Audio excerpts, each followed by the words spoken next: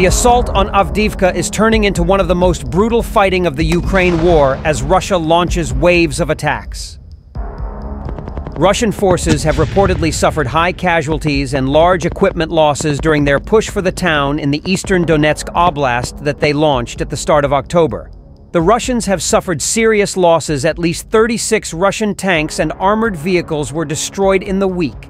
And according to the Kyiv Post, that figure has risen to 102 tanks and 150 armored vehicles lost. Over the past 3 weeks, Russia has likely lost around 500 armored vehicles during its assaults on the Donbass town of Avdiivka. This is likely due to a combination of relative effectiveness of Ukraine's modern handheld anti-armor weapons, mines, uncrewed aerial vehicle-dropped munitions, and precision artillery systems. In response, Russian forces have highly likely switched to conducting dismounted infantry-based assaults in this sector. Ukrainian forces faced similar tactical challenges as the attacking force over the summer.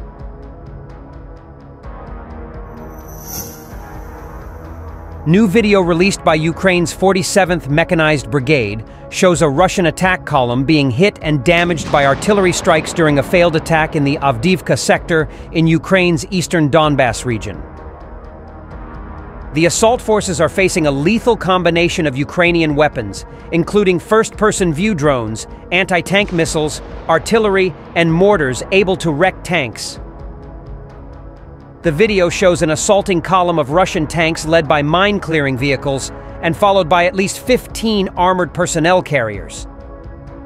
The first Russian losses come when a tank attempting to drive through a wood line hit anti-tank landmines.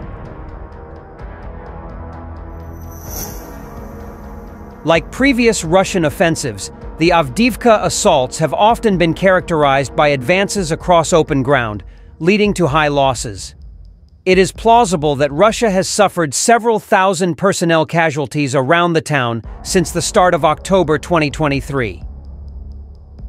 Russian losses near Avdiivka in Donetsk Oblast have included almost 7,000 soldiers die or wounded, 200 tanks, and 321 other armored vehicles in the past 3 weeks, the 47th Mechanized Brigade said on November 6th.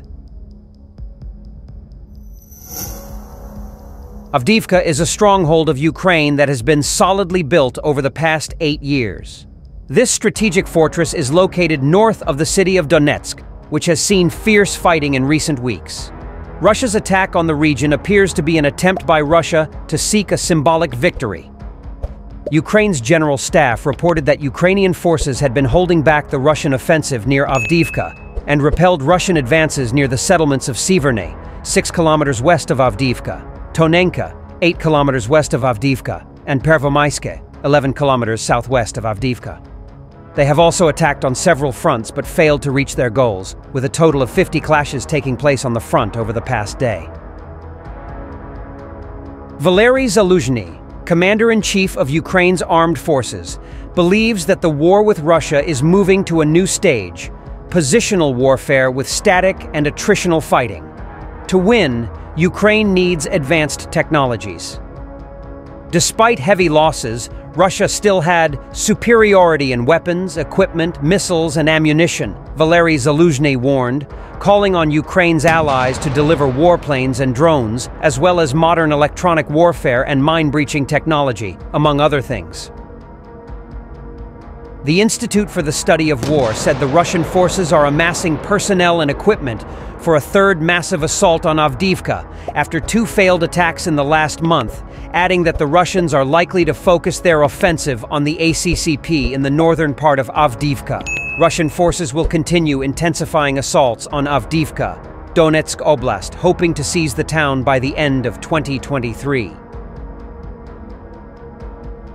The Defense Intelligence of Ukraine estimates that today Russia has approximately 400,000 troops in Ukraine. About a quarter of them, up to 100,000, are concentrated in the Lyman-Kupiansk front. Another 40,000 are near Avdiivka, where they are actively trying to surround the city. According to ISW experts, Russian forces continued offensive operations near Avdiivka and made confirmed gains on Avdiivka's northern flank.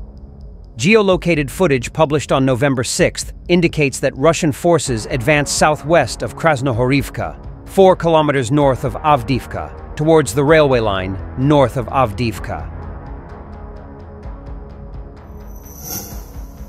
The Ukrainian military showed a video of the launch of a salvo of 3 US ATA-CMS missiles on Missile Troops and Artillery Day on November 4th, rare footage of the new weapon in action in the country.